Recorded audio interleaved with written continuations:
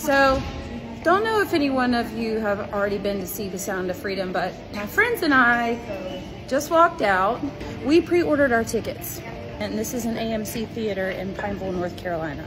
They're like, oh, well, we refunded all the tickets because there's no air conditioning in our theaters. I went by myself. My boyfriend didn't go, but I went and got in there, sat down, and I was like, it's really hot in here. And though I was dripping with sweat, didn't think about it once until I started seeing all these videos about how there was no AC in there. So my girlfriend and I went to go see The Sound of Freedom in theaters. We've been to this theater many times. This particular time was really uncomfortable to sit through. There was no AC running. It was unbearably hot.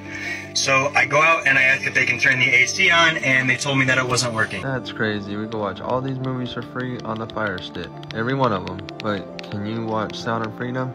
Nope. Nothing at all.